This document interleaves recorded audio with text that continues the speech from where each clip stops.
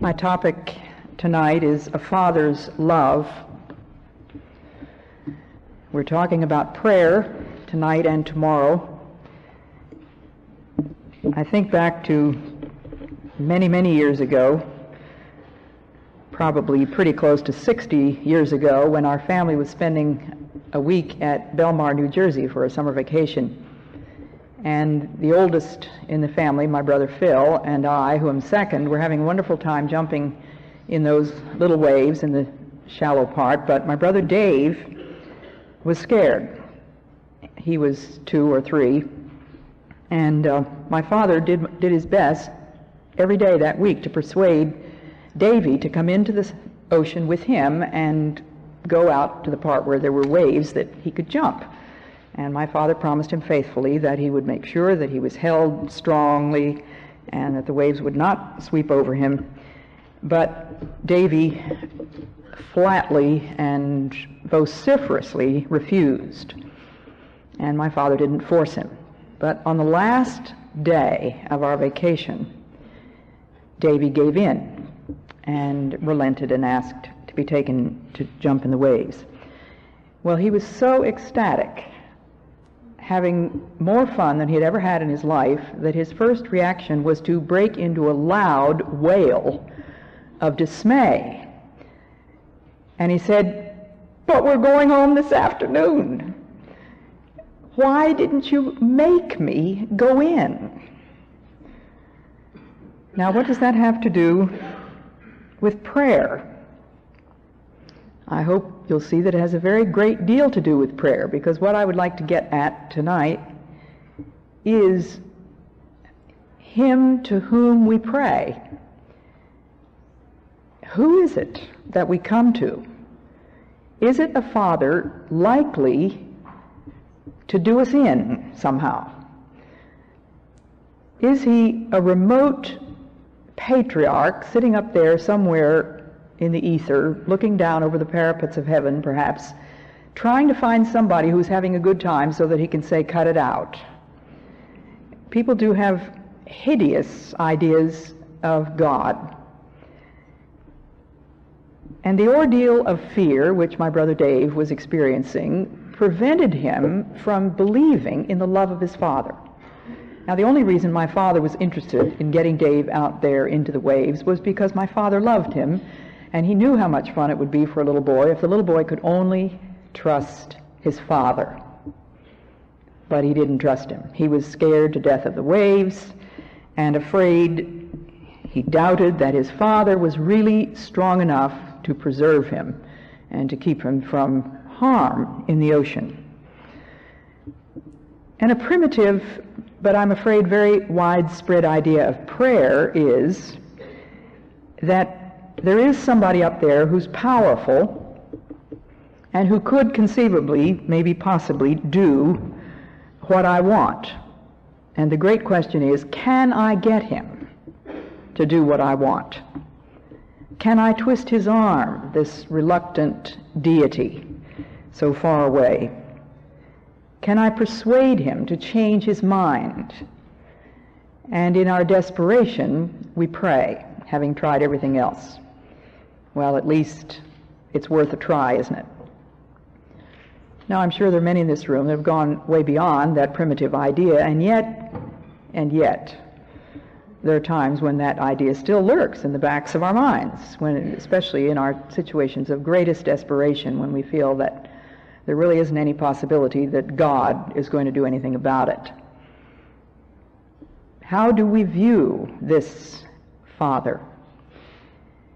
Do we think of him really as a father at all?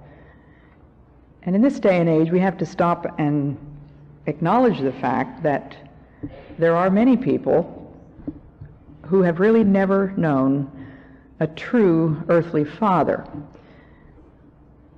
Perhaps they've known a father in the technical sense of the word, but he was not a true father. He was not a father in the sense that fathers are meant to be, and he was not a loving father.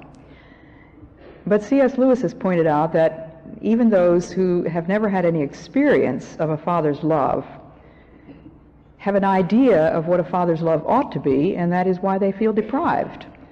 We couldn't possibly feel deprived unless we had some norm, some notion of what true fatherly love ought to be. Now, where did we get that notion? Well, we read in Ephesians, the 3rd chapter, that from Him, from God, all earthly fatherhood is named. And when we come to Him in prayer, we need to learn to come as a little child to a Father who loves us beyond the love that any earthly father has ever been able to demonstrate. A love which even earthly fathers who adore their children cannot adequately imagine. It's way beyond that. A deeper love, an eternal love, an unchangeable love. And it is He to whom we come.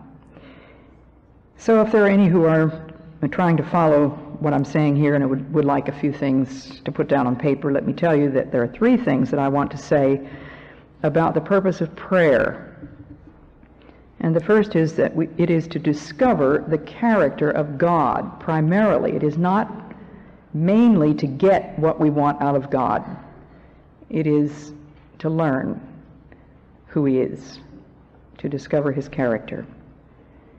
We have these vague notions, very popular misconceptions, and sometimes we feel that when we come to God in prayer, we have to come feeling very pious and very religious.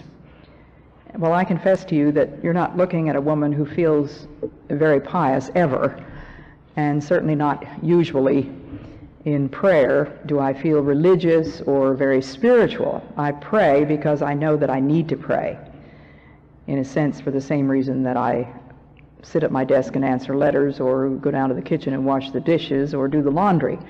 I do them because they need to be done.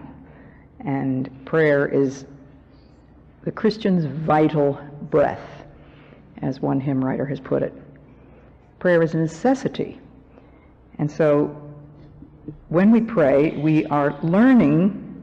The more we pray, the more we begin to discover the character of God. He is not a reluctant deity. He is not remote.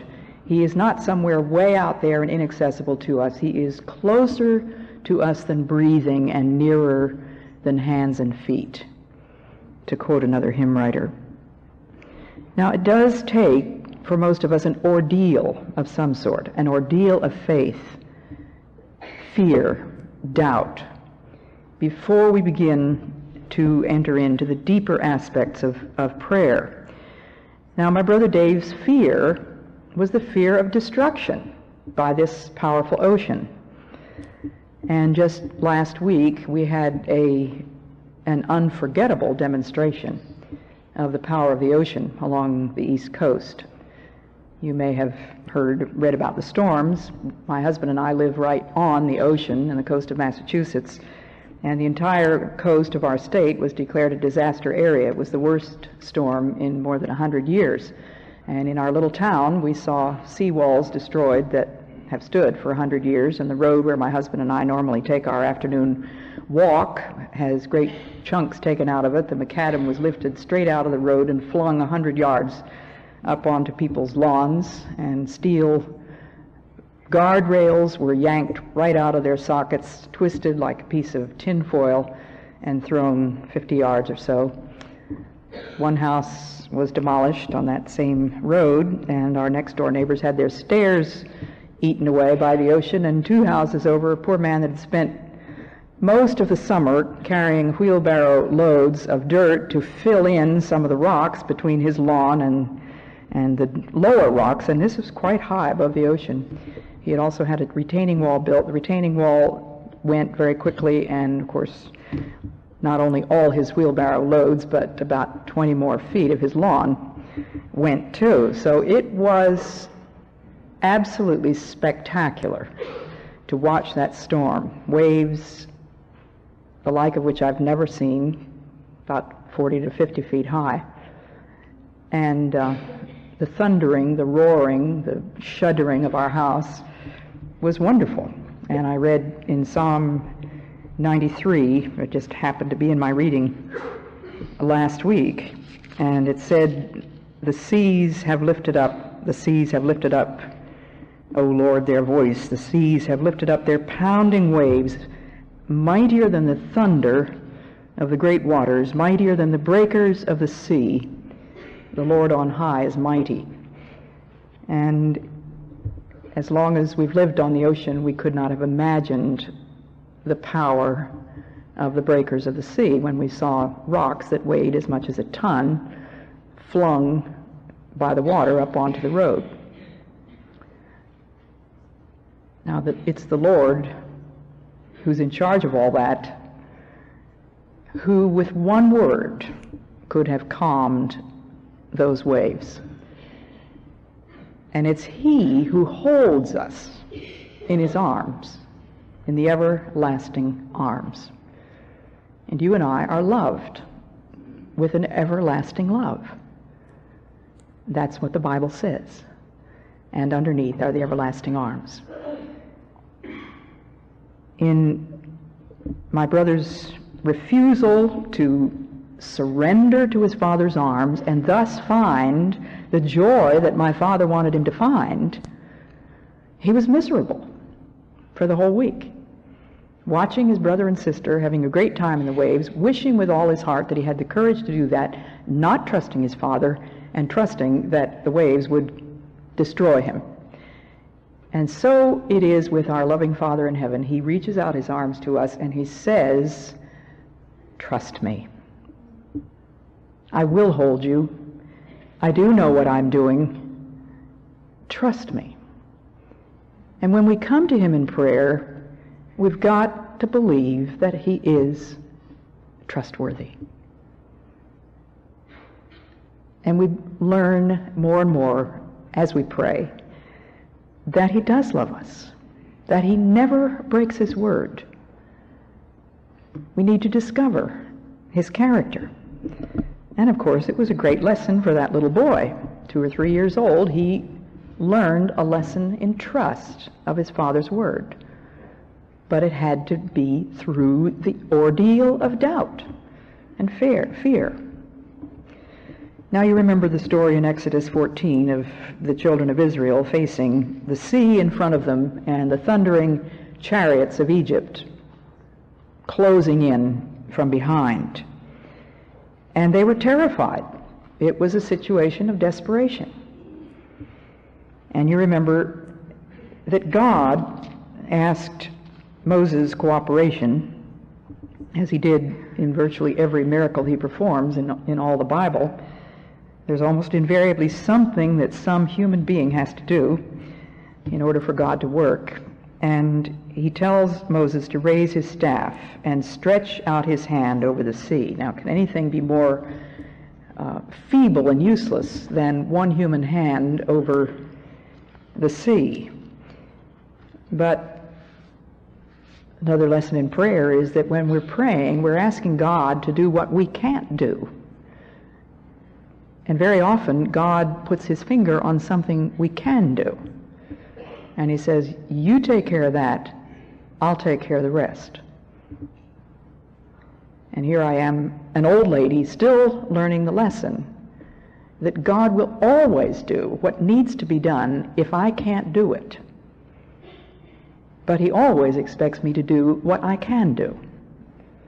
And so he gives me the privilege to work in cooperation with him. And I don't know any more significant and important aspect of that cooperation between a man or a woman and God than the work of prayer. And we'll be looking into that a little bit more. But anyway, this wonderful story, he stretches out his hand and raises the staff, and the waters roll back, and the children of Israel go through on dry ground, and the Egyptians attempt to follow them, and they are all swamped and drowned. And in the song of victory that they sing in Exodus 15, it is a recognition of the character of God. This miracle that was performed for their salvation and their rescue opened their eyes to who God was. And they sing of the Lord as their strength, salvation, my God, a warrior majestic in power. In the greatness of your majesty, you threw down those who opposed you. You unleashed your burning anger. It consumed them like stubble. You blew with your breath, and the sea covered them. They sank like lead in the mighty waters. Who among the gods is like you, O Lord? Who is like you, majestic in holiness, awesome in glory, working wonders?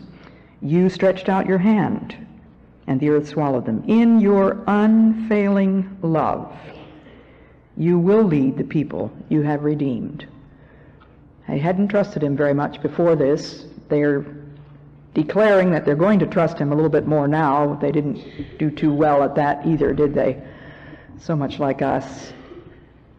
But God wants us to learn that he is trustworthy, that he does love us. Well, the second lesson of prayer, important lesson, is to surrender myself to that love. Now, my father could have forced my little brother to go into the water with him. That much he could have done. He certainly could have very easily carried him out there screaming and kicking. But he could not force the child to relax and find the joy that he really wanted to give him. So it was not to his purposes to force the child to do the thing. That wasn't what he was after. He was after giving the child joy. Do you get the lesson? Does it ring any bells? How many of us could testify? I'm sure there are dozens, hundreds perhaps tonight, who could testify to a time when you absolutely were going through an ordeal of doubt about God. You could not imagine what God could possibly do about something that you were in desperation about. And God did exceedingly abundantly above all that you asked or thought, and you look back and you think, why didn't I surrender long before? What stupidity! What thick-headedness!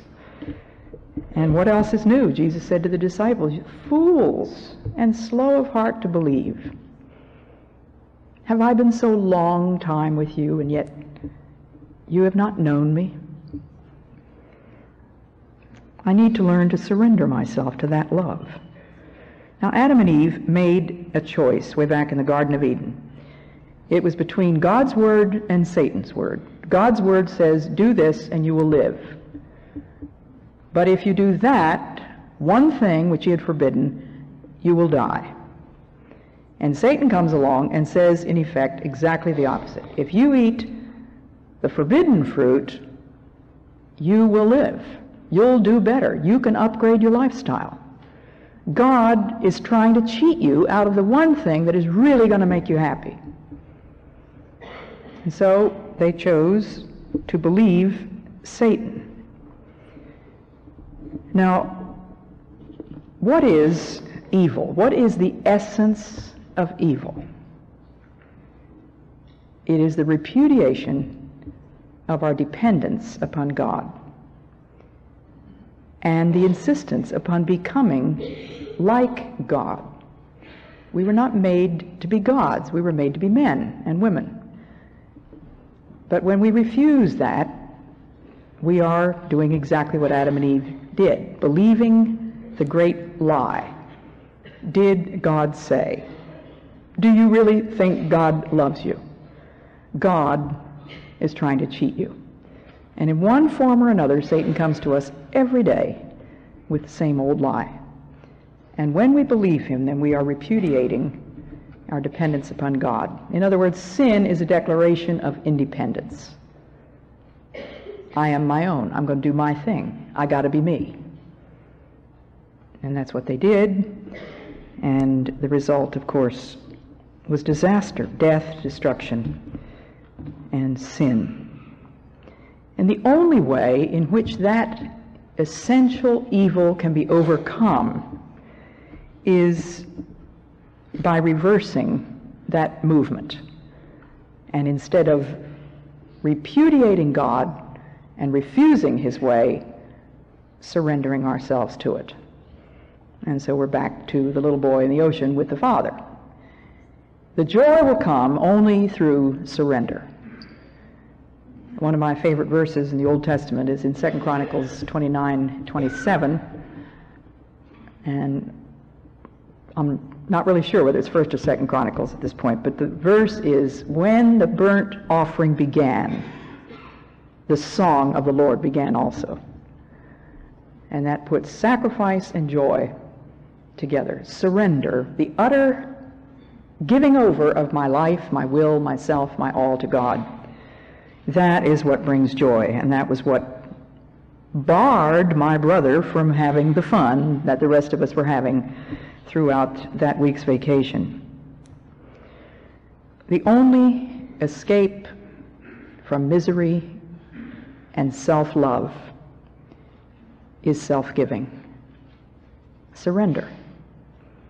Now, you know, this is a hard saying in today's world, because we live in an atmosphere totally preoccupied with the self. Aren't you just about up to here with self-esteem and self-image and self-actualization and self-fulfillment and self-this and self-that and self-the other thing? I couldn't tell you how many letters I get in the mail telling me all about these problems, and then of course the last page says, "But I've always had such a poor self-image," and it all goes back to that. Well, in one sense, I want to write back to that person and say, well, if you have a poor self-image, that is an accurate assessment. Because the Bible tells us that all our righteousnesses are as filthy rags, and we are poor and wretched and miserable and blind and naked. And we certainly ought to have a poor self-image. I mean, it ought to be, to use a crude word, lousy. But that's not the end of God's story. Why should we have a poor self-image? Well, it's an accurate assessment because we are not true men and women. God wants us to be true men and women, and the true man and the true woman is one who has declared his or her dependence on the God who made them and returned back in surrender to him. So we need to accept the fact that there's plenty of room for improvement. If we compare ourselves with other people, we're likely to come up with a very inaccurate assessment, because there will be a lot of people that we think are much worse than we are, and therefore we're open to pride.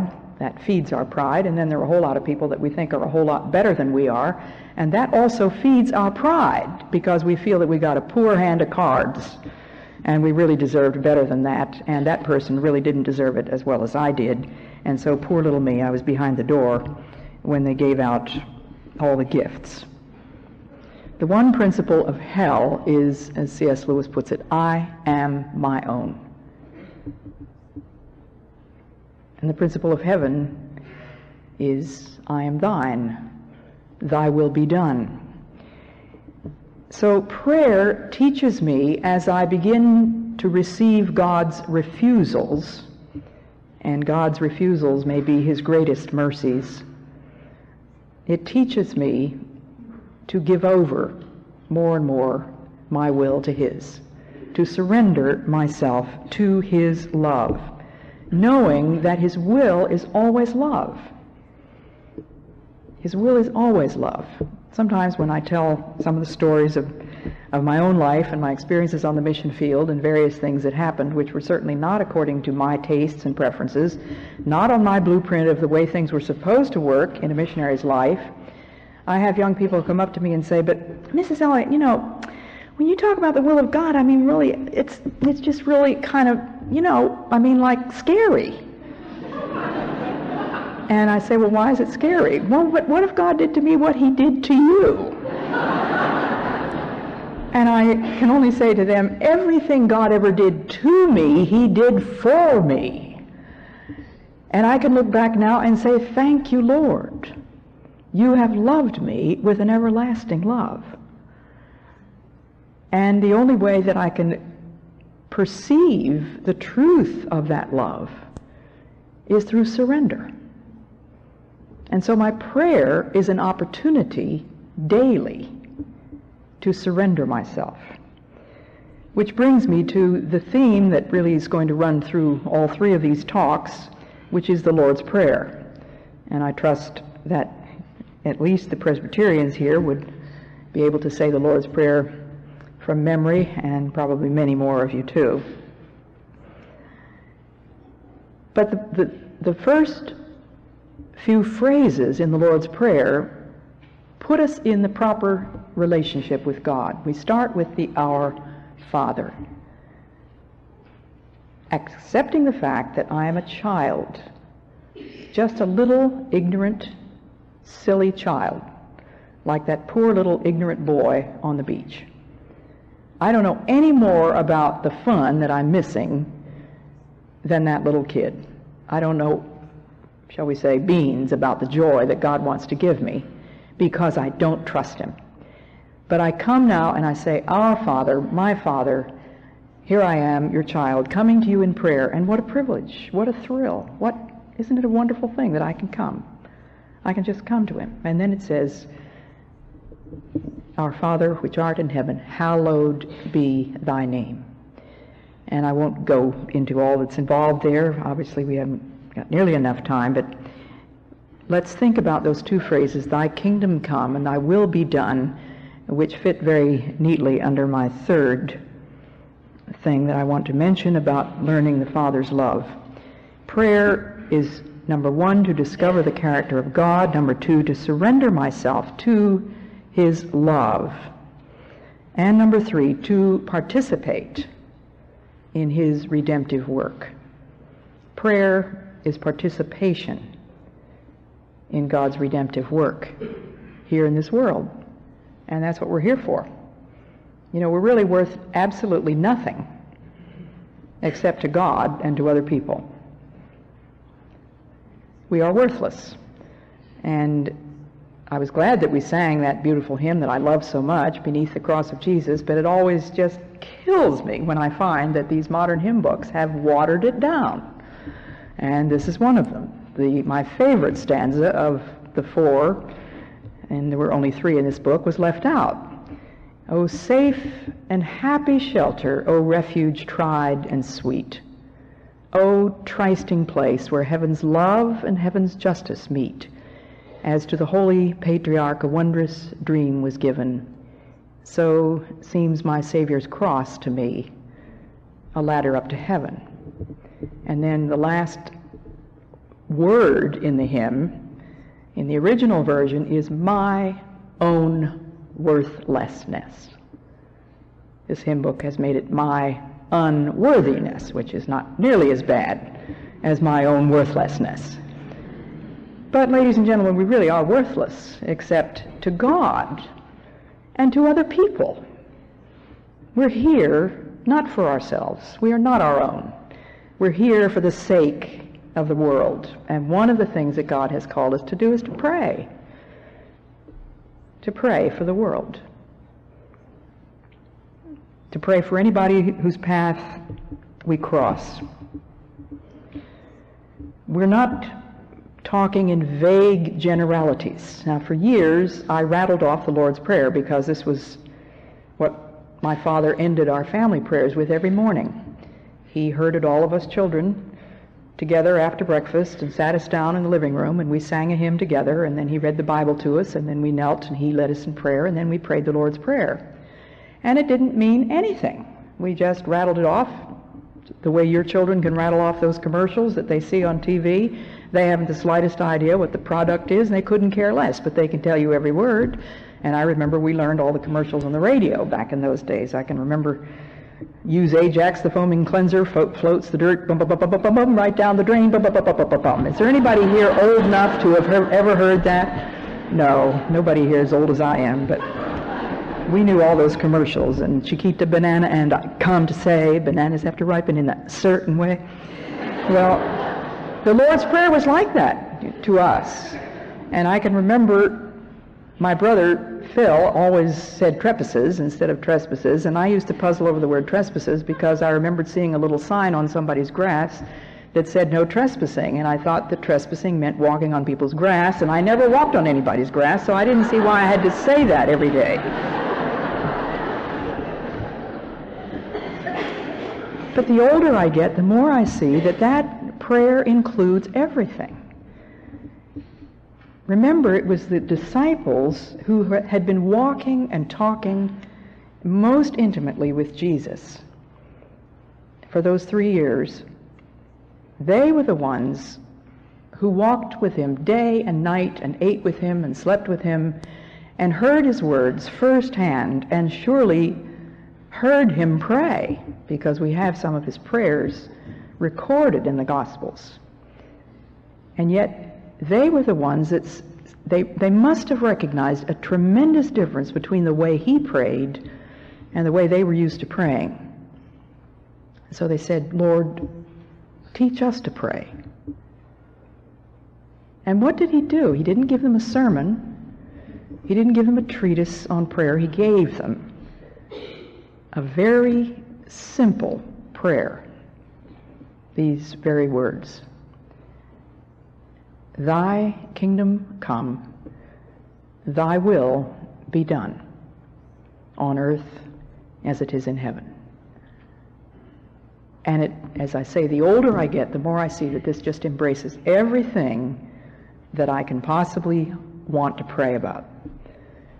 And I can fill those words with whatever meaning happens to be the things that I'm praying about at the time. And they are generalities, aren't they? I think one of the things that I found difficult in my early years of using that prayer, when I did become a teenager and began thinking seriously about the words, I thought, but they're such vague generalities. How in the world am I ever going to know whether God's kingdom is coming, and what do I have to do with it, and how can I know whether his will is being done on earth as it is in heaven? Earth is too vast. And of course, in the later phrases, it gets down to very, very personal things. But I was thinking just this week, thy kingdom come, that involves many more things than could possibly fit into our imagination. The ocean, with its tides, the storms, the waves, the winds, the birds that we see from our windows, the leaves, the moonlight on the sea is such a beautiful sight.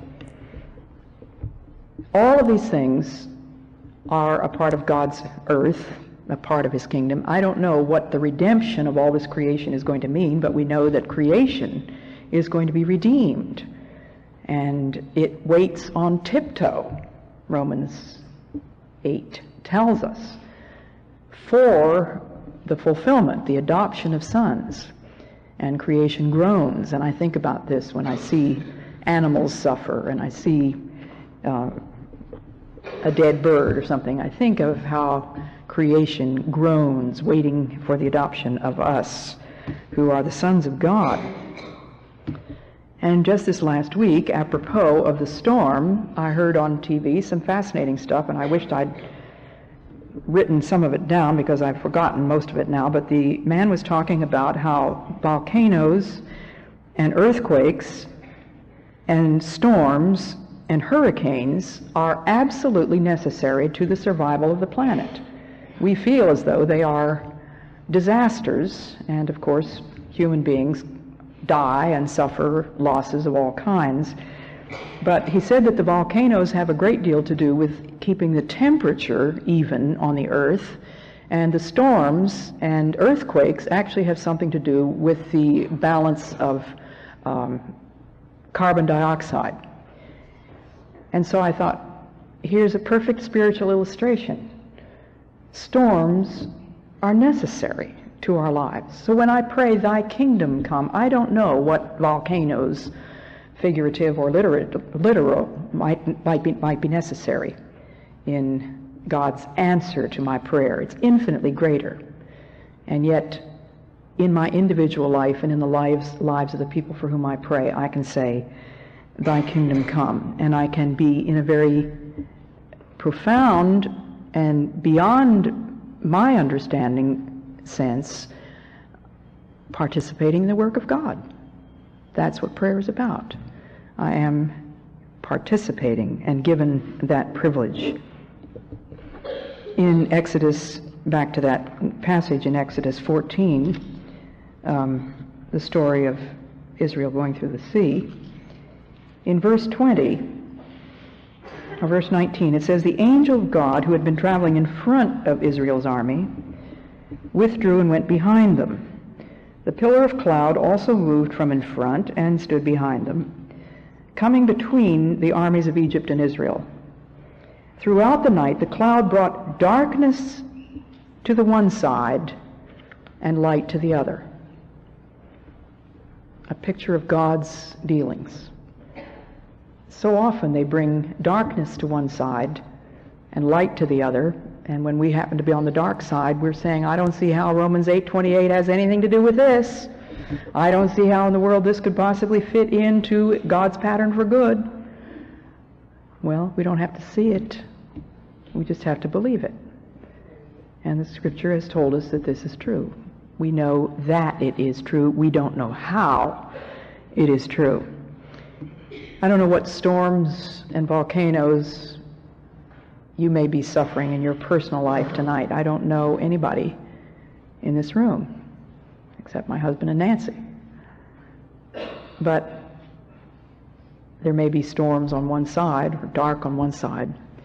But just remember that God is bringing about, in answer to the prayers of His holy church throughout all the world since 2,000 years ago, He's bringing about the coming of His kingdom. And the church has been praying that prayer. And to me, it's a thrilling thing to realize that when I pray that prayer, I am simply adding my voice to the tremendous chorus of prayer all over the world. Every minute of every hour of every day, people are praying. And I believe they're probably praying that very prayer. There's never a time when they're not. Another great hymn, "The Day Thou Gavest, Lord, is Ended," has a stanza, "As o'er each continent and island the dawn brings on another day, the voice of prayer is never silent, nor die the strains of praise away." Isn't that marvelous to think of that?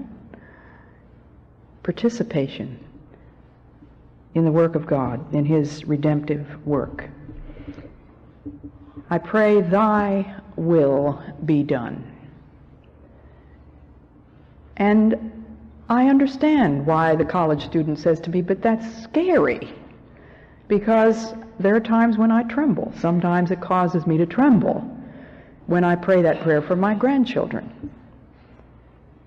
It will cost them a great deal eventually, if the will of God is to be perfected in them, because it takes the path of suffering for us to learn to know what sacrificial love is about. But what do I want for the child more than anything else in the world? His joy, his fulfillment. And I know that there is no other way but the will of God. There is no other way. And so I pray, "Thy will be done." And it may cost me something. And I continue to pray, "Thy will be done," because I believe with all my heart that God's will is purest love. He is love. That is His nature. And so His power, His wisdom, His strength, His justice, these are all attributes. But every one of them is synonymous with His love. That His power is shown in His love. His love is shown in His power, whether we see it or not, whether we understand it or not. And His justice is absolutely one with His love. They are not standing in opposition to each other. So my life can be rightly ordered only when my paramount objective is beyond this life up there. When my paramount objective is an eternal one, then I can pray with all my heart, "Thy will be done." Because then I know that I'll never have to worry about self-image and self-esteem and self-actualization. It will be total fulfillment.